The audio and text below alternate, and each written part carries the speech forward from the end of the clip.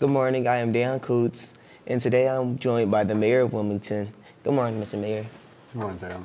So, today I want to ask you a few questions about your personal life and your life as a mayor. Sure. So I'm going to start off as your life as a mayor. So, as a mayor, it has to be a little stressful. So, like, what is your favorite thing to do to unwind? Oh, so, well, first of all, I have grandchildren that are wonderful.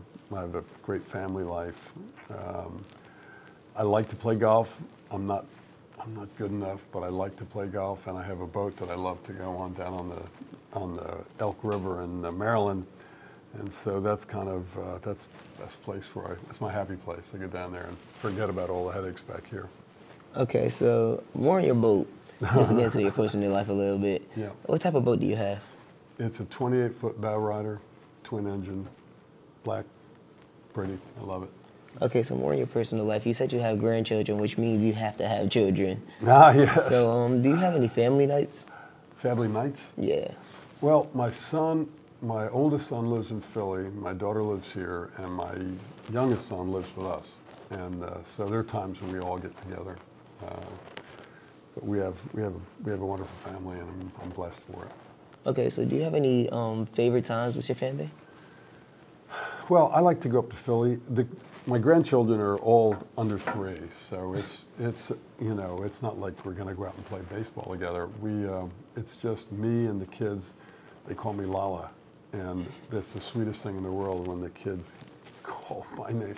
Like, I get up in the morning, I'll be dead asleep at 5:30 in the morning, and I'll hear my granddaughter who's staying with us just say, "Bibi," that's my wife, "Bibi, Lala, come get me." So I gotta go and get her at 5:30, 6 o'clock in the morning, which is a joy. And I love bringing her down, and we watch Elmo, or we watch Peppa Pig, or Paw Patrol. I mean, stuff I never knew about a year ago, but yeah, that's what we do. Okay, so going back into your life as a mayor, Yeah. do you have any current things you're working on? There are always things we're working on, even, to the extent of helping to attract restaurants to the city. I go out personally and try to recruit people who've got high-end or attractive restaurants to come to the city, because that gives people a reason to come here and enjoy the vibe of the city. And there was a time when there really were very few decent restaurants downtown. Today we've got an array of really high-end restaurants in a feel-good urban environment, which people like, as opposed to going out in some suburban strip center, and it seems kind of artificial to me. Whereas I think the city feels really good right today, and so as I said, we attract the restaurants, we attract the developers who are today building apartments. It seems that we have 1,000 apartments under construction all the time. So when one is finished, we have somebody else moving in and continuing to build. And it's important for us because in the world we live in today, the big companies are not requiring people to come into the city to work. They can work at home. It's a fairly recent phenomenon, but it's something we city mayors have to deal with everywhere. So when they leave, you lose a certain amount of revenue from wage tax. You lose economic activity at restaurants when they're not there. So to replace them, the offset has been the people moving into the city. So now we have people living in apartments more than ever before, and so they're helping with our city economy as well. So they're the things I do. I do them all the time. Okay, so going back to the restaurants, what is your favorite restaurant? I got to tell you, of everything we do, Bardea continues to amaze me how good they are. They're always really, really good. I'll get in trouble with everybody else, but no, they're really good. We've got Coin that's just opened up. They've been real good. Bardea Steak is great. Le Cave's been really great. And then I think we have some others around the city that, have been really terrific for years. And so we're getting the reputation of being a real restaurant center where we have not just fine dining, but a whole array of different choices. Down on the riverfront, you've got, Big Fish and a bunch of others, Iron Hill, So we're in good shape as far as restaurants and getting better all the time. Okay, so what does the average day for a mayor look like? Exhausting. No. So I don't know what other mayors have done, but I'm in the office at 8:30 for a start of our meetings. We have our senior staff every morning, and we review the whole array of things that are on everybody's menu, and it's everything from a problem with the Department of Transportation to a complaint that somebody has about trash on a street. I mean, literally, it will go through a whole array of things. Then we have our unions negotiations. We have to deal with those issues. So so we'll go through this laundry list of hot items, most of the time problems, and try to solve them. We have legislation that we're trying to get in front of City Council.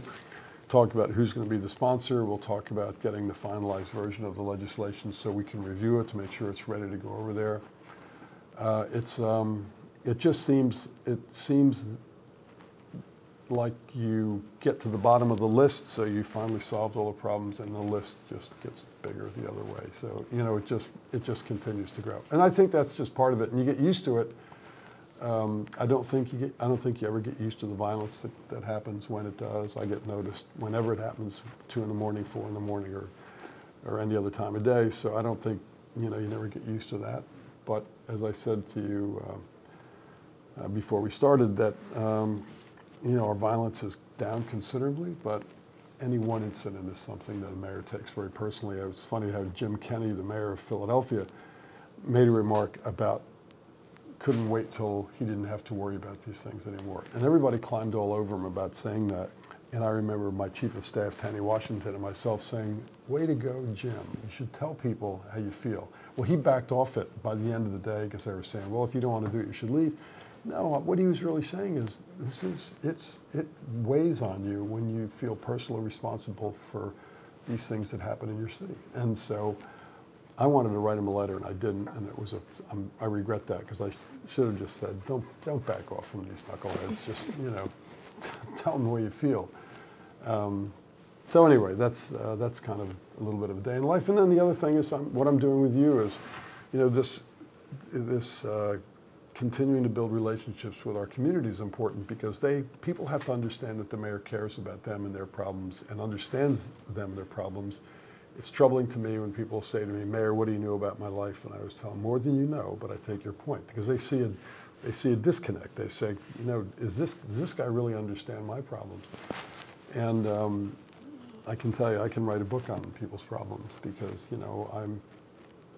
it may not affect me personally, but I'm not that insensitive that I can't be around folks long enough to understand really what people go through. And so that's all part of what we do. That's all part of what we do. And there's a laundry list of things that I could go on to tell you. But it's never a dull moment, that's for sure. Okay.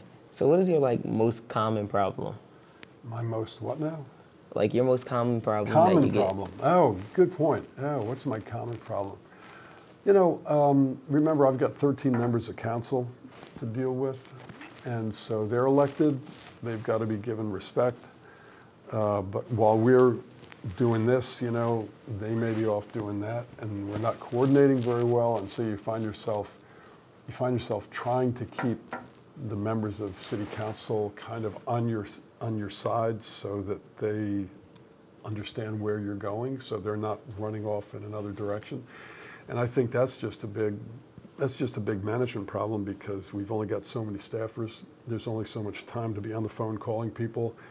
And many times I think what they're doing they really believe in, but they don't see our big picture. And in the end, it's the mayor's office that's running the city, and city council ought to be providing, creating laws for us to abide by. The laws ought to be consistent with our objectives. Sometimes they're not. They seem to be a bit detached from the big picture that we're trying to accomplish, and going back there and trying to deal with folks who are kind of off the reservation, if you will, that takes time because they got elected too, so you have to accord them respect and you have to work with them. Okay. So gun violence. Yeah. How do you deal with that? So, so the only way I think you can kind of assess how well you deal with gun violence as a city and an administration is to try to compare yourself with other cities. And for a while, particularly before I came here and in my very first year, it was awful. We were no better than some of the worst cities in the country. Now remember, we're a small city, so if we may have a small number of homicides, but when you measure us per 100,000 to other cities, we weren't looking very good. We were right behind Baltimore, which is a really pretty tough city. And today, after 5 years of a chief out of Chicago and New York, Bob Tracy, and the things that he did for us, and now with my new chief, Chief Campos, our homicides are down to the lowest they've been in 15 years, and violent crime the second lowest in 17 years. So we really feel good about where we are, and especially when I compare ourselves to other cities. Everybody says, compare yourself to Camden. They did a wonderful job. Well, Camden had 28 homicides in the same year we had 18. So, okay, it's the best you can do is kind of, have some benchmarks and see how you perform. I just feel really good about our city and our police department. Now, probably to me, the error in this discussion is to continue to look at crime in the police department. What happens is crime is not a problem as such. Crime is a symptom of a problem, and it's trying to rebuilding communities so that crime doesn't occur. Should be our objective, but it's hard to do. I mean, it's hard to do and create an ecosystem where all of a sudden everybody's healthy and people are working every day and the houses are in great shape and the kids wake up in a real positive environment and go to school and do well. Well, that's not reality. And so reality for us is we have to improve the neighborhood and we have to uplift our neighbors, and that is a job. So it's not right for people to say cops get tough on crime and ignore that, but it's also not right for people to say defund the police because they're too tough on some of these guys who are carrying guns. I mean, it's a tough balance, but you have to strike the right balance, and I really think we're very close to the right balance. Okay, so going back to your personal life, do you have any favorite books that you read?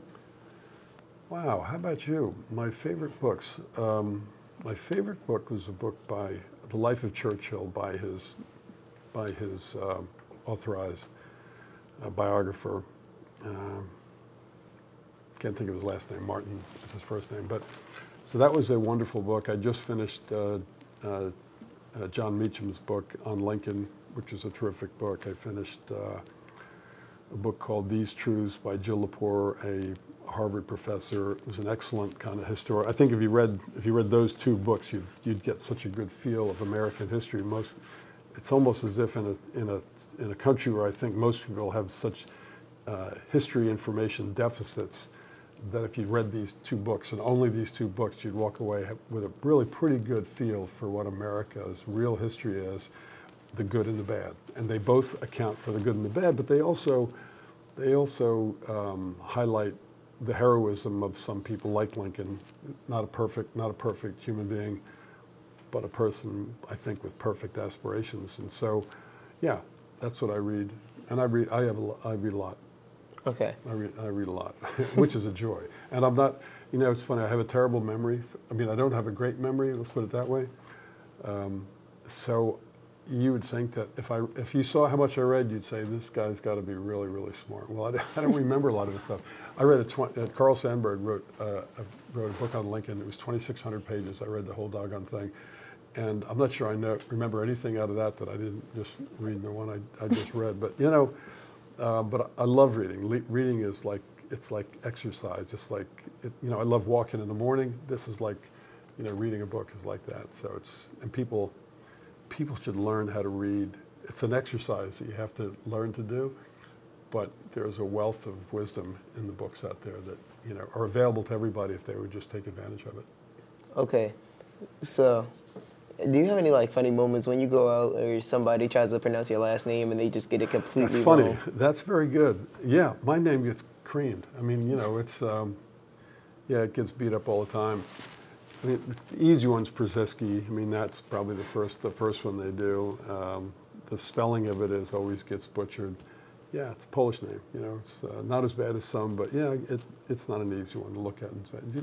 So here you go. So I played football with the Giants. I think we talked about that, right? And I came back from the food hall one day, and there was a guy named Homer Jones. He was a great receiver, and he was standing in front of my door, and we had taped our names on our doors, And so I come back there, and he's looking at, and he's going, Zisky. He's trying to say it. I said, "Oh, it's Purzycki." He goes, "I just saw all those Z's and Y's and I's. I didn't know I didn't know how to say it." That's kind of funny. I mean, the first time you see it, people don't get it right away. But yeah, yes, it gets beat up. So, do you ever go out like to have fun with your wife one-on-one? Yes. Not as much since she's watching the grandchildren, but yeah, we go out and we go to the restaurants and we go to the restaurants in the city. We really enjoy it. We've got a couple of little, little restaurants that are not the Bardea big night out restaurants, just little corner places we go to. So yeah, we've been married 39 years. That's a good thing. That's amazing. There you go. So going back to the Giants that you talked about. Yeah. How was the behind the scenes on the Giants? Yeah, that's funny because it was a different time then. The guys were, they were, when you're a kid and you look up, you're a 21-year-old kid, you're in this locker room with all these guys who've been around forever, and you're pretty much in awe of everybody. And then you listen to them after a while, you go like, guys, they're not as impressive as I thought. They were, like as individuals, you'd say, like a little bit clowny, you say it's like, because you have this idea that they're so great.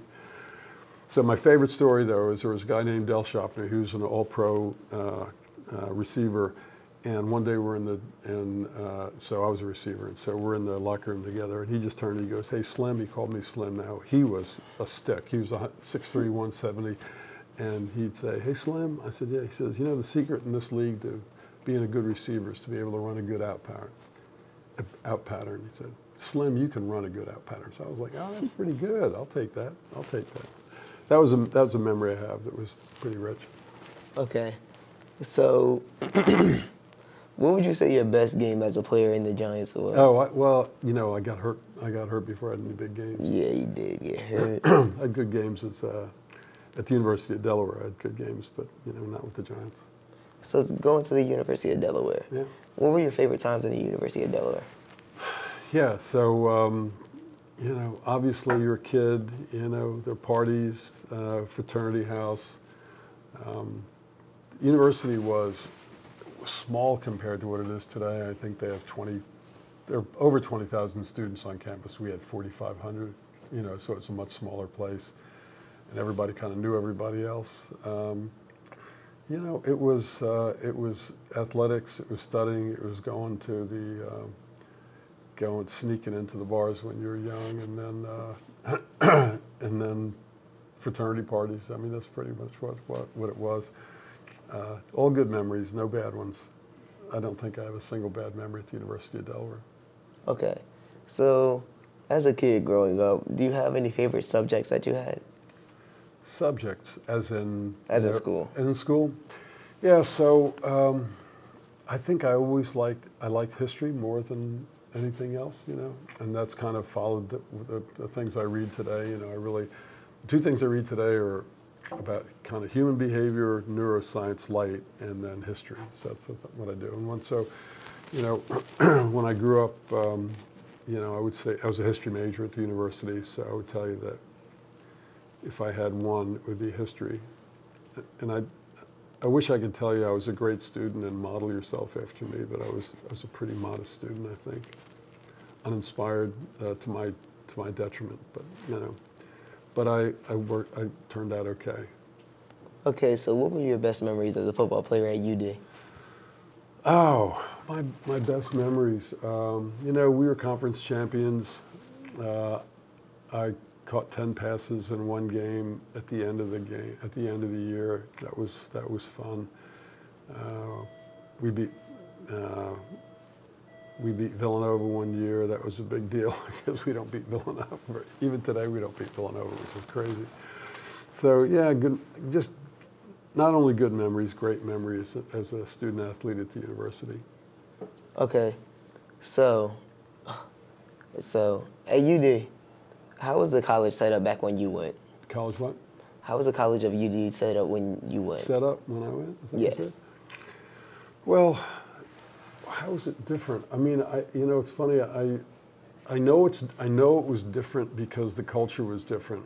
It was not a diverse school at the time at all, which was, I grew up in Newark, New Jersey. So Newark's a very, it was, the way people describe it today is it was diverse. We had all different ethnic groups in Newark. Well, it came down here, and the university was very white. We didn't have very many black athletes even, which was, it was kind of it was a different time, and the university was different even for its time, as far as I was concerned. So I would say that was a big difference. But I don't know if the university was so much different as the world was really different. I mean, I know this sounds like from another era, but you got to remember this is I was in school in 1960s, so right before your parents were born is a good guess. But, and so just the world was different. Everything was different. Everybody smoked. I mean, if you went in the house, everybody was smoking. So if there was a party, there were cigarettes everywhere. The place was like you just wanted to get it sandblasted after everybody left. And today, you go places and no one's smoking cigarettes inside a house. Is that a huge consequential difference? Yeah, no, it's one of those things. Everybody dressed kind of very, very different, Culturally, we were, it was, the world had not changed the way it has today in a lot of ways. And today's much better, in my judgment, much, much better. No, it was terrible. I always tell people, there's nothing better for the good old days than a bad memory. If you go back and you see what things are like, when things are like back 40, 50, 60 years ago, you realize that's not very attractive. Now, I just eulogized Bishop Morton, who died recently, and I managed to find a certificate in the city records somehow, some way. And I talked to, there are 1,500 people at this thing, and I talked to everybody about her. And then I said, I want you to see something. Here's a certificate. It is a permit for her to preach in this church. And I read this enabling legislation. And I said, but it said that she is permitted, or she's authorized. I said, but they had to cross out he to put in she, or they had to put an S in there because women weren't bishops back in those days. Women didn't preach in those days. There were doors closed for everybody in those days. African Americans, women, gays. Doors were closed. And that was the world. So is that a good world? No, it's not. I mean, so today, for all of our problems, today's a much better day, much better place. Okay. So that's all the time we have for today. Thank you for coming, Mr. Mayor. Good seeing you. Okay, good seeing you too.